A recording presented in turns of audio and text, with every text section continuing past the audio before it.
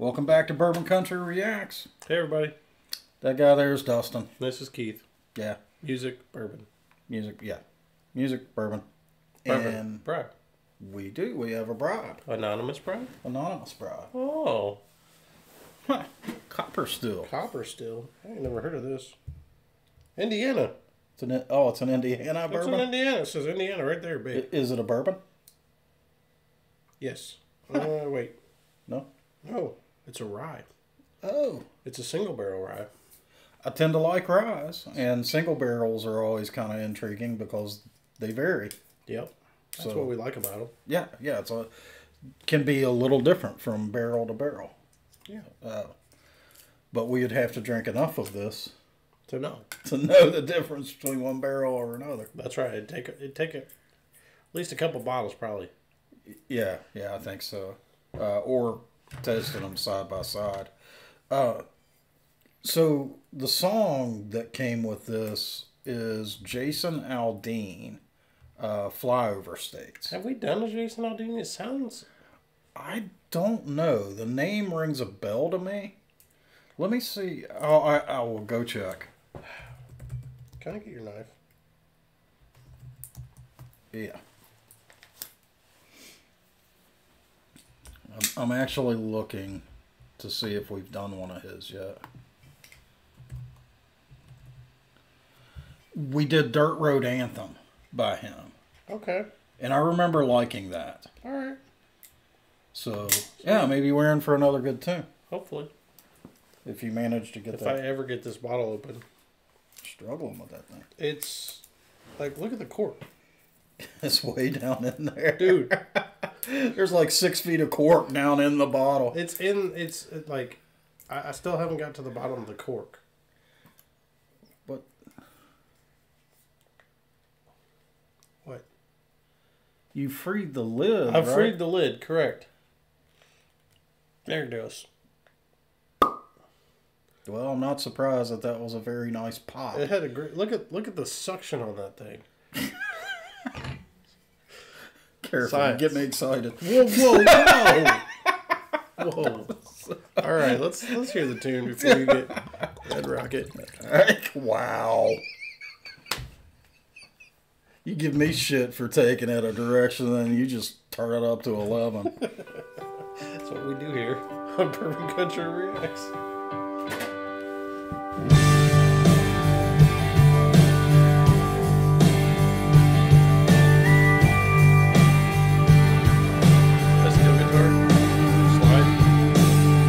Couple guys in first class on a flight from New York to Los Angeles, kind of making small talk, killing time, flirting with the flight attendants. 30,000 feet above, could be Oklahoma. Just a bunch of square cornfields and wheat farms, man, it all looks the same. Miles and miles of back roads and highways connecting little towns with fun and games. Who'd wanna live down there in the middle of nowhere? They've never drove through Indiana, met the man who plowed that earth, planted that seed, busted his ass for you and me. You're gonna harvest moon in Kansas, they'd understand why God made those flyover states. That mile-long Santa Fe freight train engineer seen it all. It's like that flatbed cowboy stacking U.S. steel on a 3-day haul. Roads and rails under their feet. Yeah, that sounds like a first-class seat on the plains of Oklahoma, with a windshield sunset in your eyes, like a watercolor painted sky. You think heaven's doors have opened, you'll understand why God made those flyover states.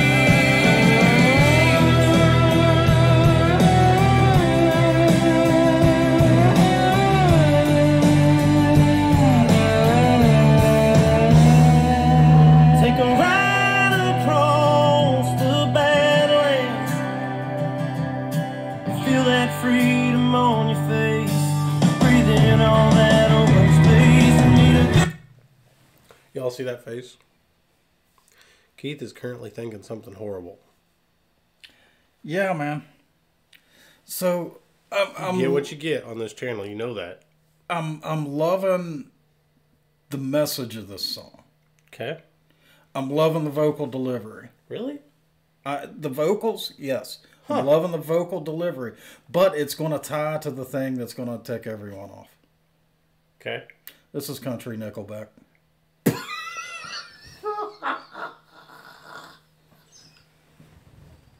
No. No. I'm going to back it up, No. and you're going to hear the freaking Nickelback. Lost the battle Wait. Gotta go back.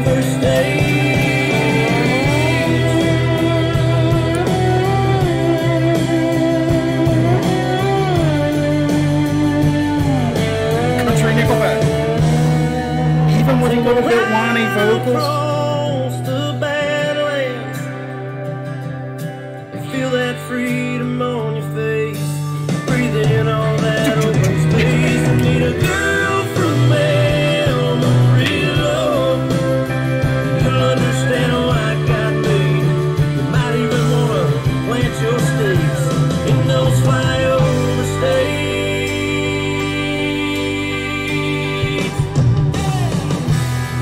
Yeah.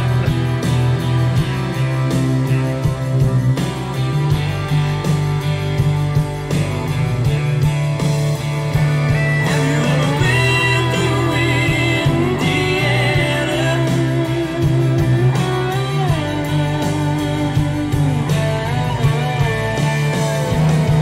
On the plains of Oklahoma. You can't unhear it, can you? Let's get whiter. Take a ride.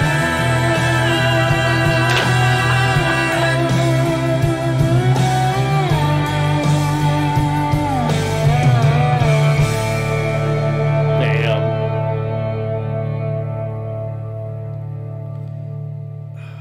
That's rough. So I Hope love you the like message this in this. video. Yeah, they're not. They're gonna hate it. They're gonna hate this one. We're gonna Okay. get so much hate in the comments. I can already hear it come. But I love the message of the song. Uh-huh. Right? Yeah. Like that message is very little pisses me off, like the coastal bubbles Yep. and the elitism that comes out of New York and Los Angeles. And Coin the term flyover states. well, yeah, because they don't think anything in the middle matters. Right.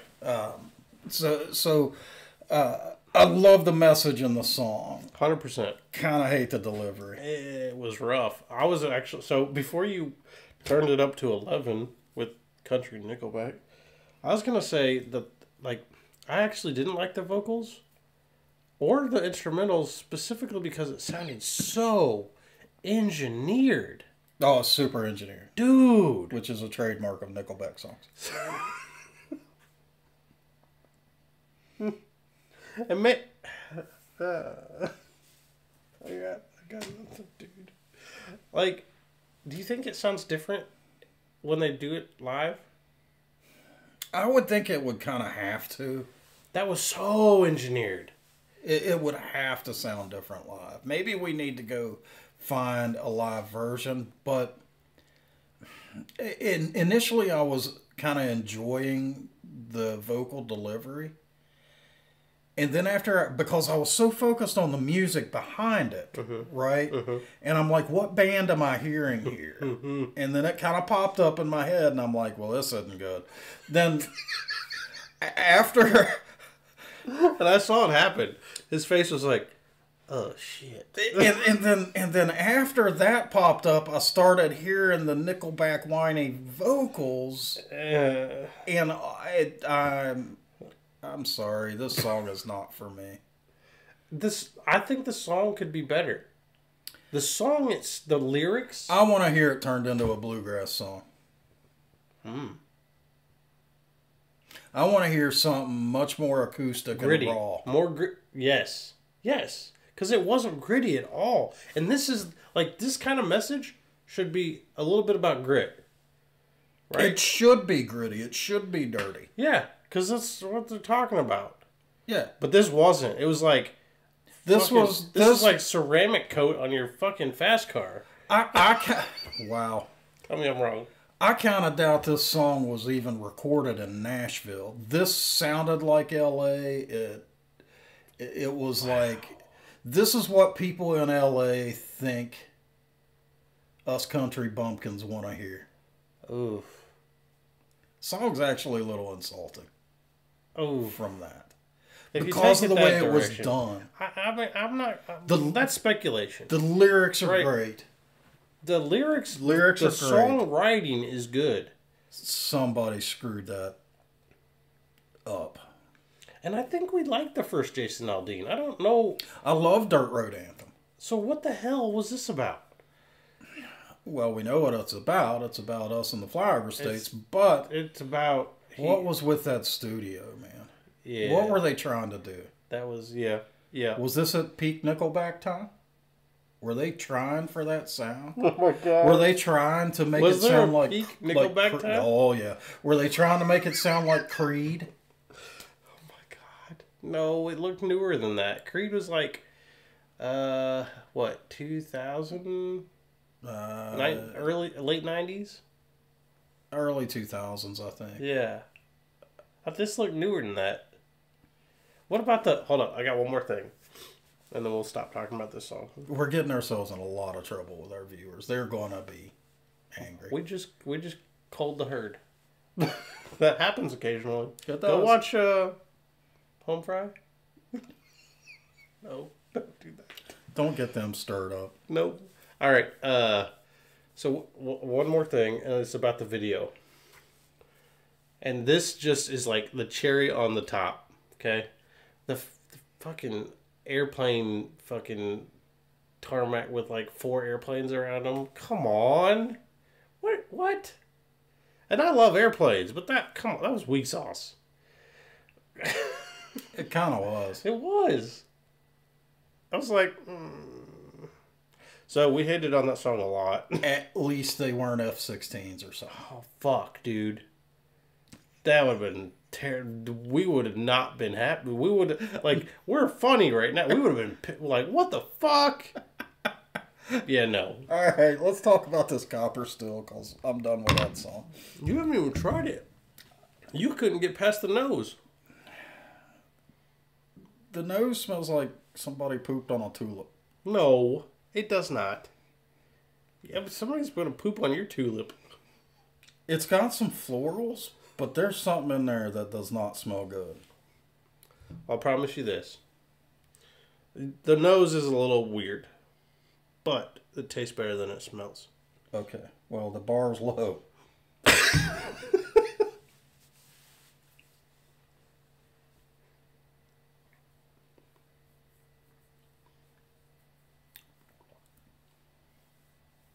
How is that possible? Tastes way better than it smells. Like, way better. Way better. This is good. Uh-huh. Oh, that delicious raw pepper. Yep. So this is this has got a lot of florals up front. Yeah, it's got florals in the nose too. If you really kind of pick it apart. I don't smell that. I you really gotta pick don't. it apart.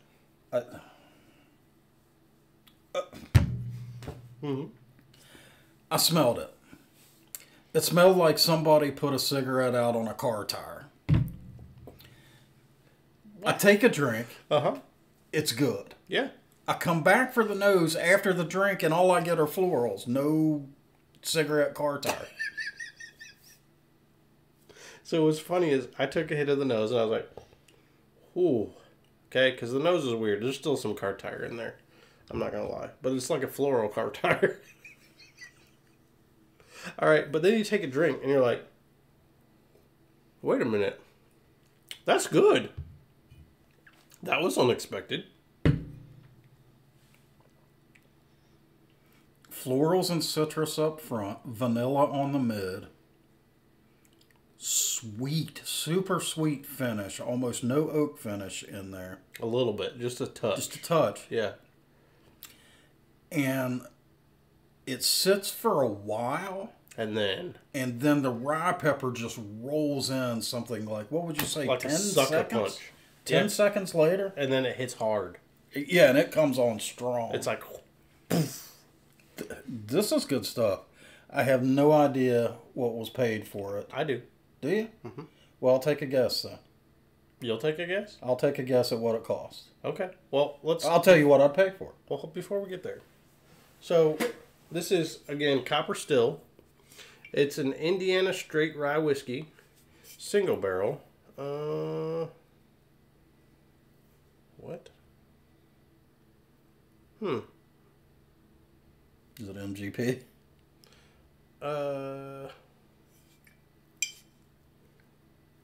It doesn't tell me. But it does tell me, so the reason I'm not, it doesn't tell me. It does tell me who bottled it. Who bottled it? Best Vineyards. Never heard of them. Me either. And apparently they're in Elizabeth, Indiana. I don't even know where that is. I don't either. And I'm from here. So, it's aged 3 years. Okay, that's why we're not getting that oak. Correct. And it is 95% rye. So this is a legit rye. Correct. And it tastes like it. There are some, like a lot of times you get vanilla notes with ryes. They're there. Play proof game? Yeah, play it.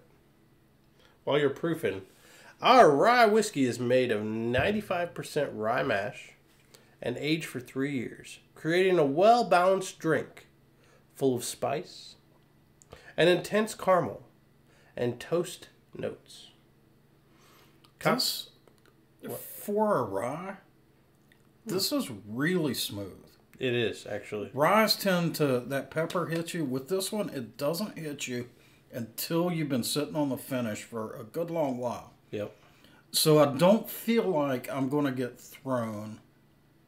I'm going to go low. And I'm going to say it's 85 proof. How far? I know I'm wrong. You're 90. 90? That's 90 proof. But they actually say on here, copper. Smooth for 90. It is smooth for 90. Absolutely. Yeah. They say it is a perfect rye whiskey for a well-balanced Manhattan or Old Fashioned.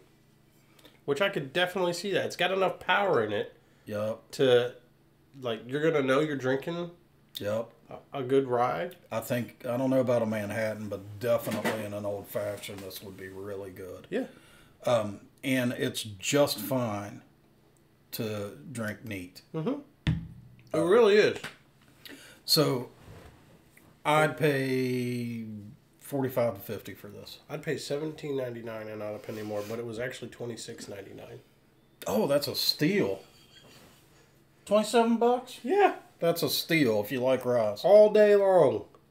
If you're not a rye fan, this may be a good way to introduce yourself to them. In a Manhattan or, like, if you're going to mix this, this may be a good way to enter. If you don't know rye, this may be a good way. This bottle may be a good way to introduce yourself to rye, because it's got lots of rye flavor. It's priced right, and it's not punishing at all. Some rye can be punishing. You're not wrong about that. This, I would say, as a starter rye, though, it does have a little bit more kick than I would. Well, for a starter rye, you point people at Woodford. It's not a rye, but it's got just that touch of rye pepper. You're right. This would be maybe your next step. Yeah. If you like whiskey, right? Like, if it's some person coming up to you and they're like, I don't know anything about whiskey, I've never had it, but I've always wanted to try rye. I don't know that I'd give them this one. Because it's got a lot of flavor, and if they don't know what they're getting into, they'll be like, I don't like it. Right? Maybe. So, but it's pretty good. All right, guys, if you enjoyed this video, go ahead and give us a like. Go ahead and subscribe.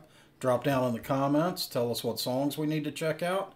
Tell us what North American whiskeys we need to try. Or bribe us. And we'll see you next time.